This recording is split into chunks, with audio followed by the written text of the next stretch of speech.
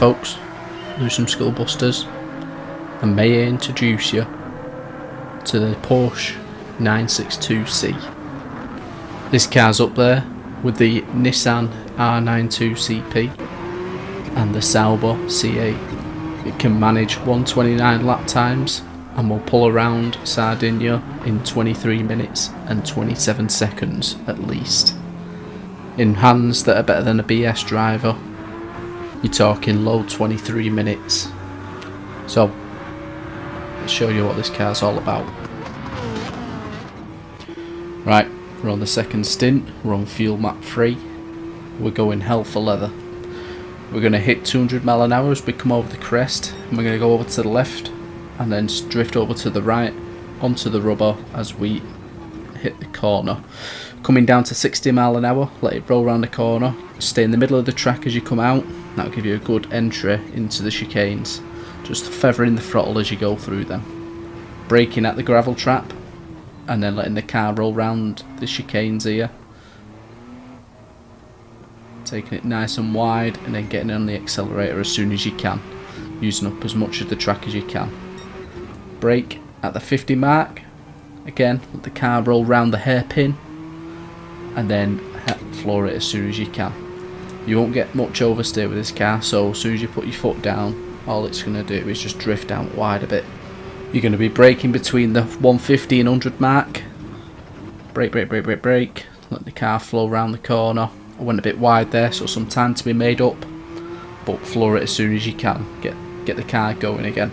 Next up is the chicane. You're going to want to keep right, keep the car on the rubber, brake down into second, about 115 mph, and then accelerate as soon as you come out past the barrier.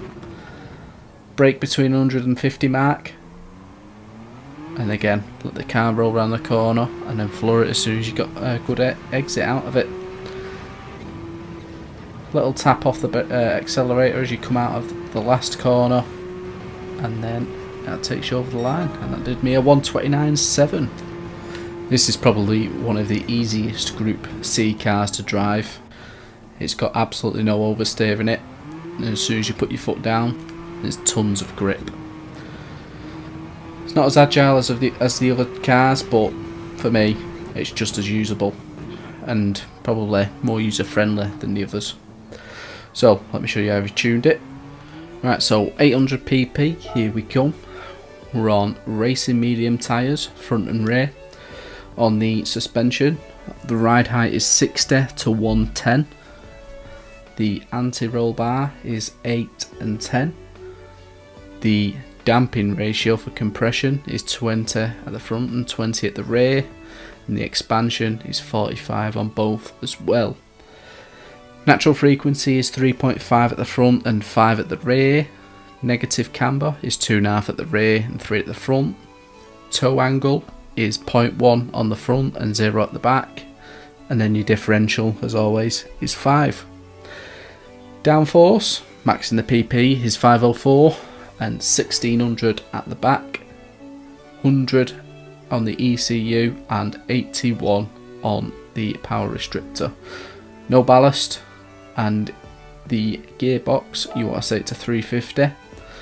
Bring the final to 3.412 and then just follow the numbers, so 1.86, 1.48, 1.205, 1.020 and 0.9. Play with them if you want, shorten them, lengthen them. I saw one guy in the previous video, he lengthened out 5th gear just so he wasn't hitting high revs to get better fuel economy. It's up to you. And then last two bits, you want a medium RPM turbo and you want the front rear brake balance set to 4. And that's it folks, that will get you this magical 800 pp. And there you have it folks. Fun fact for you, I used to have this car as a toy when I was a kid, little black one, and that's why I've got this livery on, the blow punt livery, which is known as the blow punt car for me. Next up, I think I'm going to be concentrating on Tokyo and Le Mans. I've run out of Group C cars to tune for now, so I'll be looking at Le Mans and Tokyo.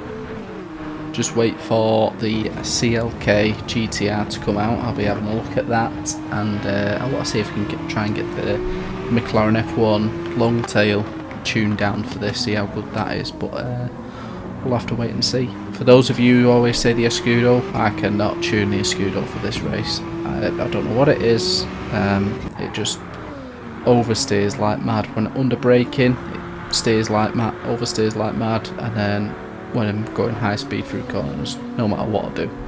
So I'll leave that to you guys to figure out. Right folks, leaving it there, and we will see you all next time. Adios.